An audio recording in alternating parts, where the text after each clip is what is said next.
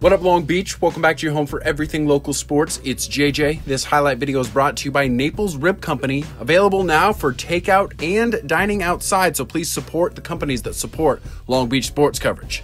This is also our game of the week as part of our partnership with the Long Beach Post, and it's also a check on the pulse for Long Beach State men's basketball, hosting Irvine on Saturday at Walter Pyramid for the regular season finale. They're going to do it without Michael Carter III, one of their top players, because Coach Dan Munson dismissed him from the program, stemming from an altercation after their game on Friday. Beach also trying to snap a 6-game losing streak where all the losses came by 3 points or less, so a lot going on in this game before the Big West Conference tournament starts on Tuesday. Not surprised at all to see Long Beach struggling on offense from the jump in this one. Michael Carter III, a leading scorer, a prominent creator. You could see the Beach pressing, maybe a little too much. Almost looked like they were ready for something bad to happen, which, for a team that had their season paused 3 times due to COVID tests, you can see why. You see Irvine not having problems, taking a 10-0 lead, quickly forcing a Long Beach timeout. Also not shocking. It's college basketball. Some defense, a little bit of effort, getting on the floor. Going to get you back in this game as RJ Roden gets there, draws the foul, gets to the line, gets Long Beach on the scoreboard.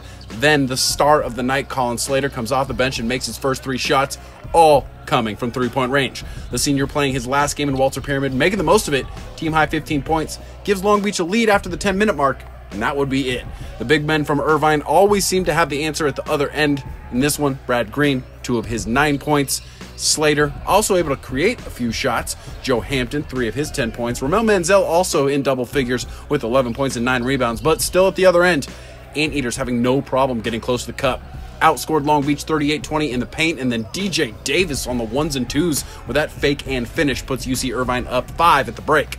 The whirling dervish that is Colin Welp gets UC Irvine going in the second half, and away the visitors went on a 16-5 run that effectively ended this game just a few minutes after halftime. Long Beach pulled to within 10, but Eaters just never really in danger of losing their lead. It's why they're one of the favorites to get to that Big West Conference Tournament Championship game. And as we look at some of the clips from the second half, they're going to tell you how the second half went. I'm going to read you a quote from head coach Dan Munson that he said after asked what the state of his program was in the post-game press conferences. Quote, "I think the state of the program is fine, and the fact that this COVID year has been difficult for these kids, and I'm really proud of their perseverance. But today is our second loss by more than 3 points in the Big West Conference, and I know we've had the least amount of practices than anyone in the league. Is that disappointing? Yeah, it certainly was. And I don't think you can evaluate the state of the program by those 12 games this year.